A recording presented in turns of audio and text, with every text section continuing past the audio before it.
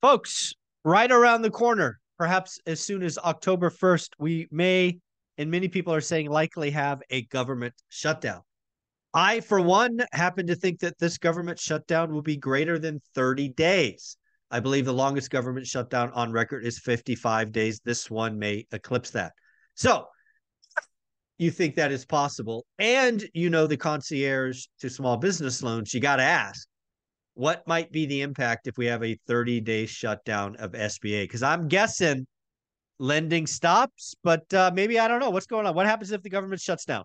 Yeah, I would say it's going to be a big pause, mostly on non-delegated SBA lenders, because there's still a lot of lenders that are non-delegated. They send their packages into the SBA for underwriting.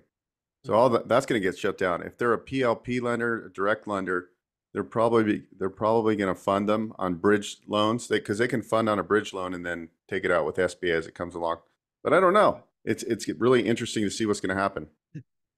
So basically, obviously, SBA is a government entity. It will be one of the entities that close if there's a government shutdown. That's step one, right? Mm-hmm. Step two of this situation is there are banks or lenders that are taking loan applications or packages with the ultimate intention of selling them or passing them through to SBA. Is that fair? Well, if you're non-delegated, yeah, you have to send it to SBA for underwriting. Okay, so So you take the package, then they underwrite it, and they give you like a approve eligible. you got it. You got it. Okay. So do you have any idea what percentage of, is it like 50-50, 60-40? A guess? I would probably say it's around 50-50. All right, so 50% of the packages stop right there because there's nobody on the SBA side to receive them. So that stops. The other 50% are with lenders that basically have the green light to self underwrite if SBA is given some kind of approval or Yes. scoring or Yeah, whatever. you got it. They self underwrite, they draw docs, they fund in house, and they do everything themselves. But yeah, the question then comes to be is if they're going to freeze, maybe the banks will freeze in general. True. And even if they're Because a they don't know direct how lender, long, right? Yeah. yeah, so it could be a Yeah. huge problem. Well, actually, I'm just playing with this in my head, right? So we already know half the packages stop. The other half could be done. It's probably by what's called the regional banks, majority of them. And guys, if you're not paying attention, there's a lot of regional banks that don't have a lot of money, meaning they don't have a lot of cash. So I got to imagine they're not going to be in a hurry to put out a lot of cash on bridge debt, hoping SBA picks back up. So we could see SBA just lock up, possibly. Is Yes, that fair? yes, yeah. I think that's. I don't know what's going to happen, but hopefully it gets worked out. But who knows? Well, let's play this out. So again, um, so okay, now a step back. And how would I use this as a buyer? Well, I got to tell you, one of the first things I would go to is, you know what, that little 10% seller carry we were looking for, we're going to be talking about seller carry a lot more. Maybe we'll put a short-term note on it, like, hey, you got to cover me for a year because we know SBA will open up eventually.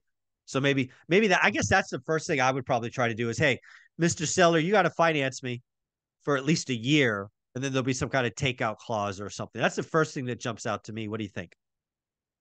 Yeah, this is uncharted waters. I mean, there's going to be. I mean, what about all the deals that are getting ready Oh, to go in to flight. closing, and then at the end of the month they say, "Hey, we're shutting down," and everybody halts all these transactions. Well, so I don't know if you remember when the country shut down in February or maybe it was March of 2020. There was a lot of real estate deals that were like approved. Some parties had wired money, others haven't. The money never showed up. Or like, I'm out. Right. I didn't push send. It's going to be interesting to see. Yeah, I I don't know. We'll see what happens, but I can tell you there's a lot of SBA transactions going on right now, so it would be a nasty occurrence if this happens. So where there's great pain, there's great opportunity. So what does one do? Let's just play devil's advocate. Let's paint the worst picture. Let's paint the picture that SBA is down for 30 days and none of these other second tier lenders decide to lend because they have no cash. So first off, the concierge to SBA is not doing any work, or at least not feeding that. But we can be building the pipeline up front because there's still opportunity, right? Cody Sanchez is still going to be talking about boring businesses. She's still going to be talking about all these things. So I think there's going to be deals that still get done because there's always motivated sellers.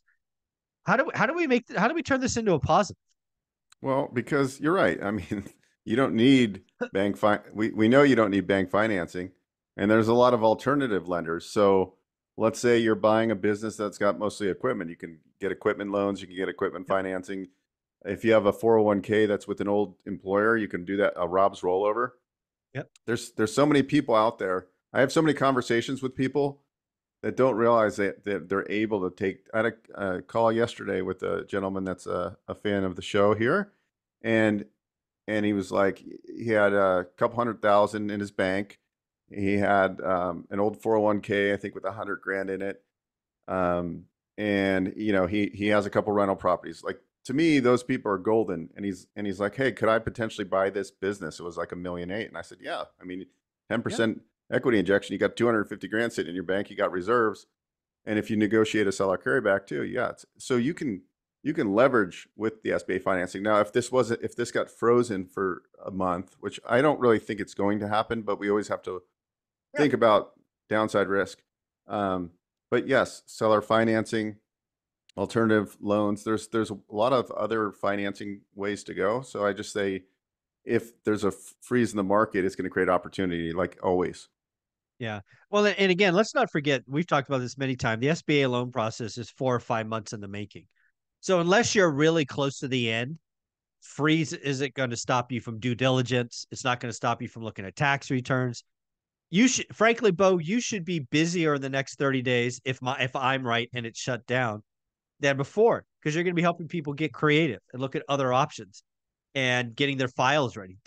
Most people aren't even going to be ready to submit to SBA for 30 days. Is that fair? Yeah. SBA Express loans can close as quick as 30 days, but most traditional moving parts are going to take 90 days, 120 days, because there's just so many moving parts depending on the equipment. But yeah, I mean, all in all, I would say right now in the commercial lending space, because I also do multifamily loans, and I have about $75 million in my pipeline right now. So it's not going to affect me if it freezes for a few weeks or months, but we would have to pivot on our strategies, and that's seller finance deals. No, absolutely. And again, this is the opportunity. This is why we're here on this channel. We deal with reality. We plan for the future.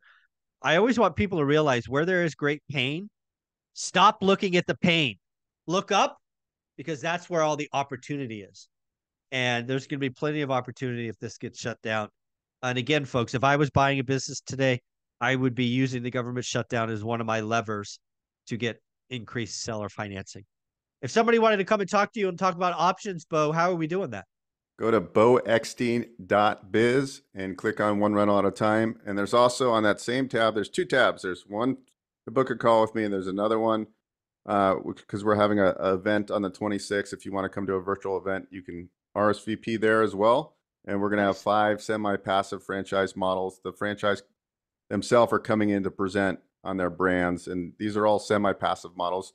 And if you're interested in buying a business, maybe you think existing business, but you should also, I always tell people, look at some of the franchise models, because it's an $860 billion a year industry, the franchise industry. So it's huge. So you should learn both avenues. Absolutely. So this is on the 26th of this month? Yes. Very cool. Thank you so much. Thank you.